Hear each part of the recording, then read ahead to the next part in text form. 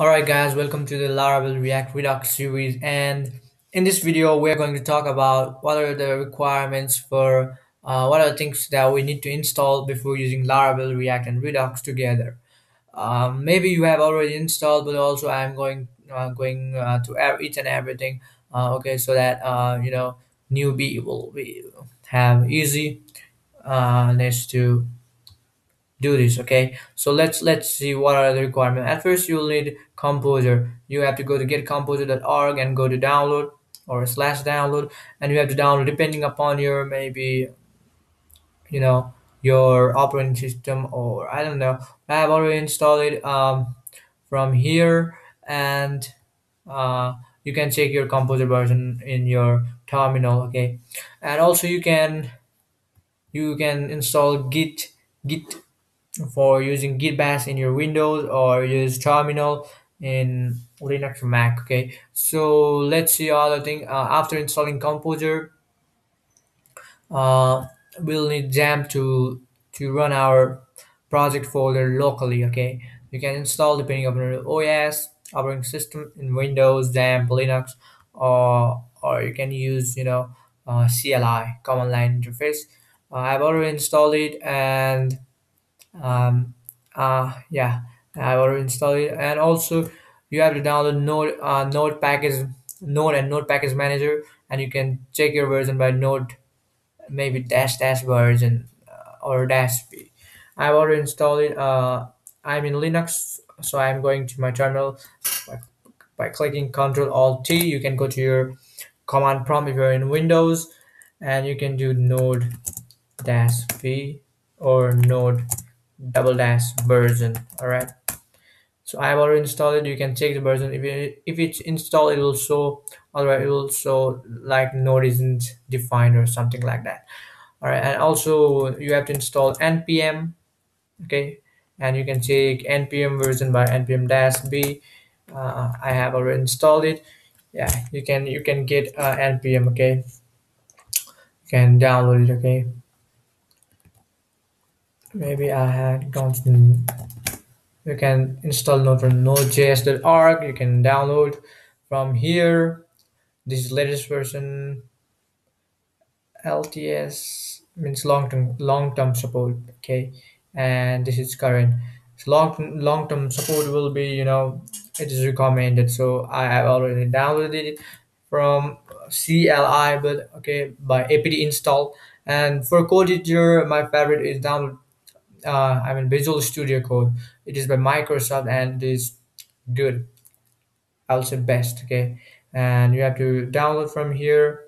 Okay, depending upon your OS again.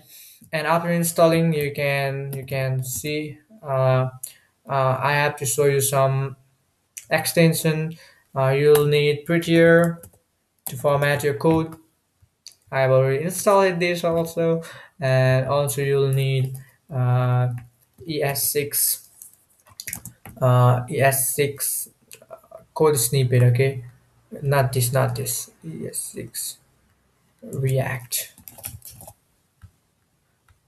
React snippets, let's say. All right, let's do React snippets.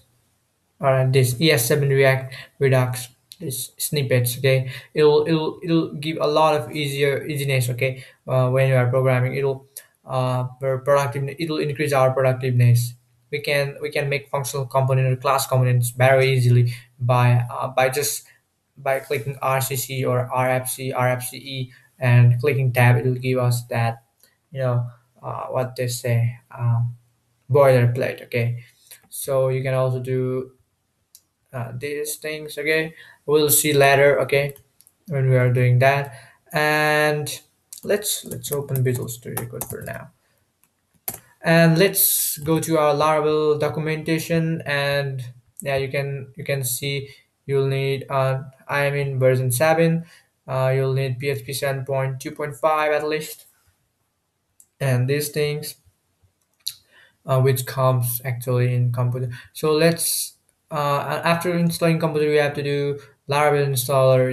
Installer to make a project folder. You have to first install this package and run this command. Okay, run this command to make a Laravel folder. It will create a project using Composer of Laravel, and you can change this name to whatever you like. So let's do it. Okay, let's open your htdocs inside your Xampp, or if you're Linux, open lamp or mamp, whatever, and we'll say I want to open here terminal, and I will say Composer create project, and I'll say Laravel slash Laravel, and our project name will be React, not React, Laravel React